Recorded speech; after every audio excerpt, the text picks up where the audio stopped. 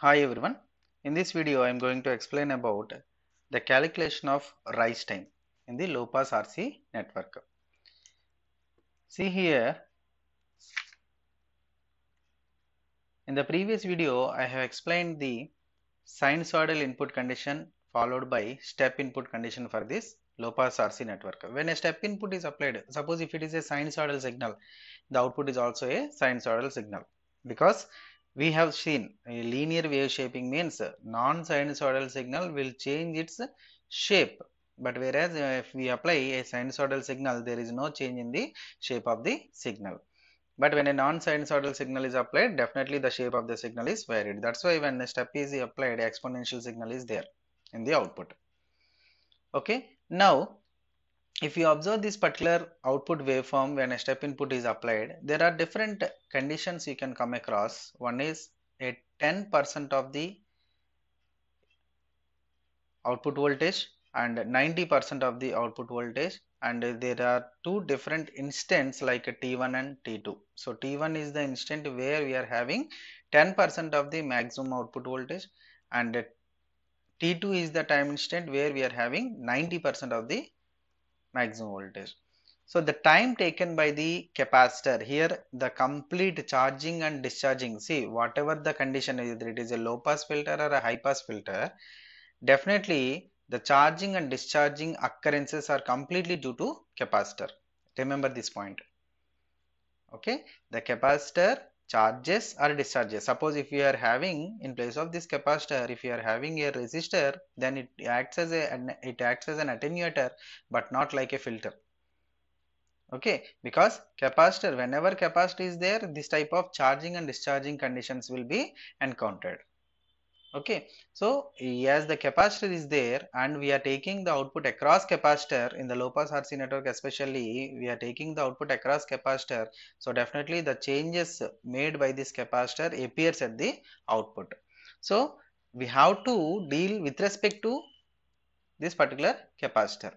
See the time taken by the capacitor. If you want to define the rise time, rise time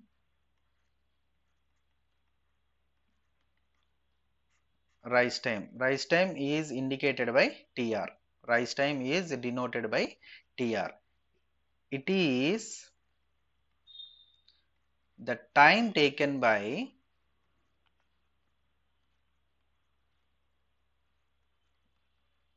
whom? By the capacitor.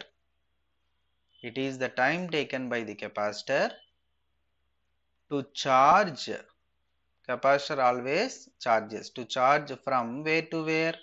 From 10% of maximum value, maximum output voltage, to the 90% of the maximum voltage. So maximum voltage is V. So 10% to 90%, that means 0.1 volts, 0.1 V to 0.9 V. Okay, this is what the rise time. So it is nothing but the time taken by the capacitor to charge from 10% to 90%.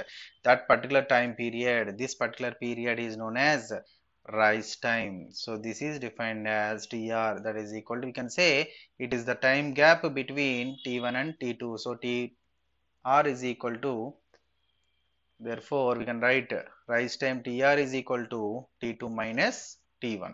This is the expression. Now if you are able to calculate the T1 and T2 values, then if you substitute those two values here, then you can able to calculate the expression for the rise time.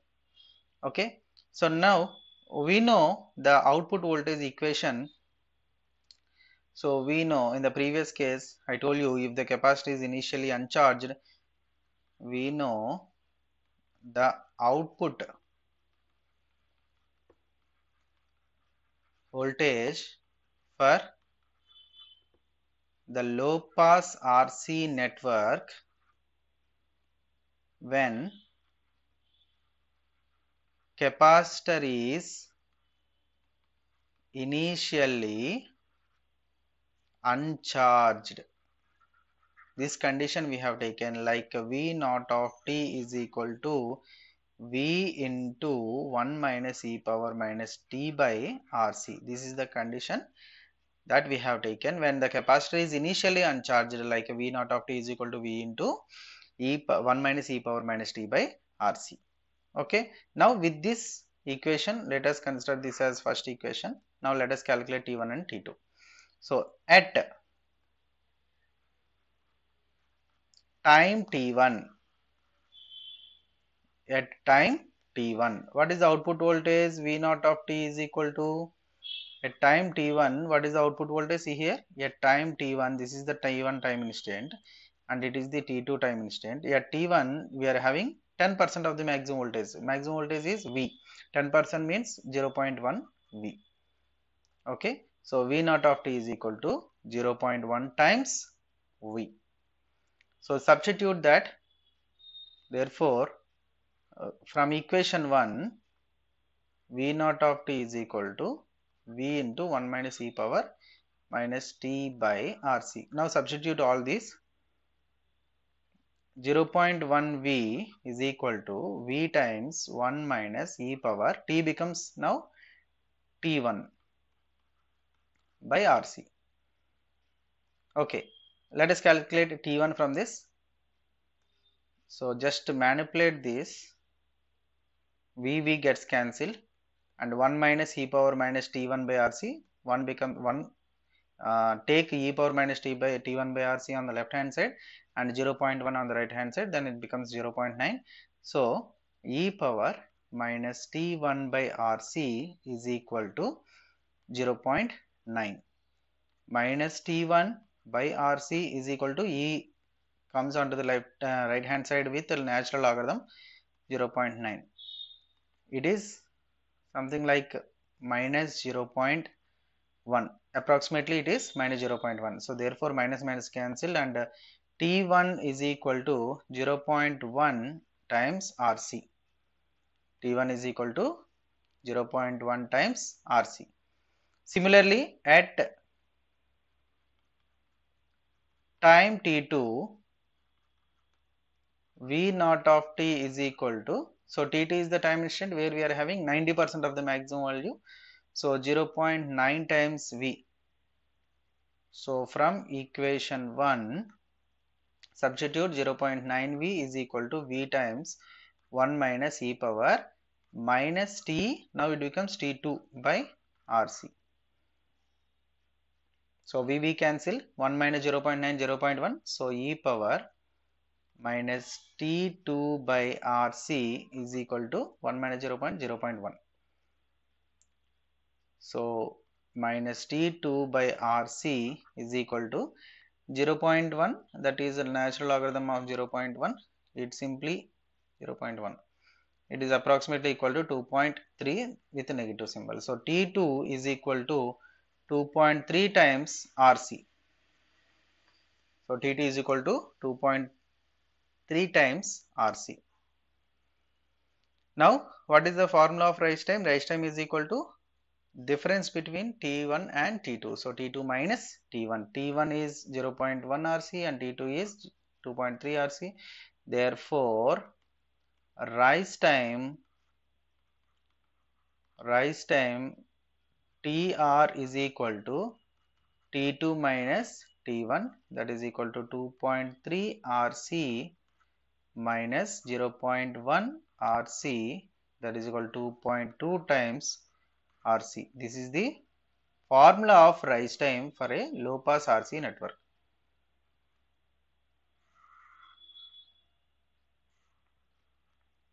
Okay, so 2.2 times RC. Okay, you have to remember this formula. Rise time for the low pass RC network for a capacitor to charge from 10% to 90% is 2.2 times RC. Okay, directly if you know this formula, if R and C values are known, you can calculate what is the value of rise time. Okay, it is in terms of seconds, 2.2 RC seconds. Now let us calculate what is the relation between, let us find out what is the relation between the rise time and the upper 3 dB frequency. What is the upper 3 dB frequency for the low pass RC network? Okay, if you take the frequency response, See, I'm drawing the frequency response here. On x-axis we are taking frequency. In the first class I told you about this. It is gain. Now low pass RC network frequency response is like this. It is having upper cutoff frequency, nothing but FH or F2, 1 by root 2. If it is 1, it is 1 by root 2. If it is A, it is A by root 2. Okay, this is what the frequency we have in the low pass RC network, whereas it is upper 3 dB frequency. So now we are going to calculate the relation between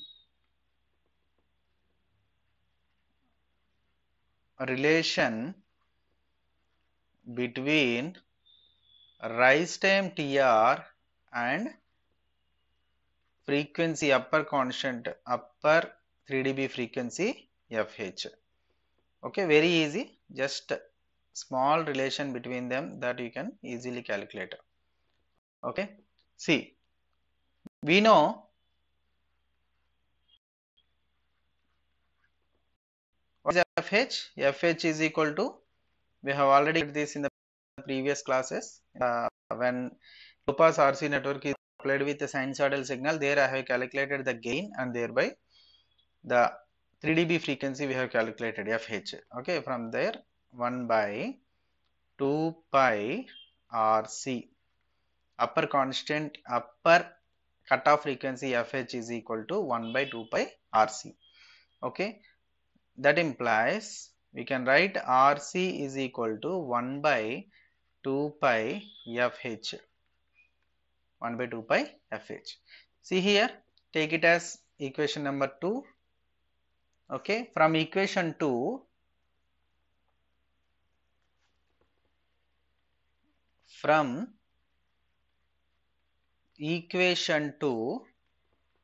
TR is equal to 2.2 RC. So that implies RC is equal to TR by 2.2. TR by 2.2. Substitute and equate these two. RC is equal to 1 by 2 pi FH. Therefore, 1 by 2 pi FH is equal to TR by 2.2. So therefore, TR is equal to, so it is 1.1 something like by F H into pi. If you simplify again this one, you will be having 0.35 by FH. This is the relation between rise time and FH. So here TR is equal to 0.35 by FH. How these two are related, rise time and upper 3 dB frequency? Are they directly proportional or inversely proportional? They are inversely proportional to each other. So rise time TR is inversely proportional to upper cutoff frequency. What is the bandwidth of this one? What is the bandwidth of this one? Bandwidth of this low pass RC network, is bandwidth is equal to higher cutoff frequency minus lower cutoff frequency. What is the lower cutoff frequency of this low pass RC network? It is 0. Therefore, bandwidth is equal to simply FH. Therefore, the relation between TR and FH is also written like this. FH is equal to bandwidth. So, this is the relation between bandwidth and rise time. Hope you understand how we have calculated and what we have calculated so far. Okay, see, this is what the relation between rise time and upper 3 dB frequency, or we can also say rise time and the bandwidth. Rise time and bandwidth is also same. Okay, this is what the step input response and the relation between these two. Thank you.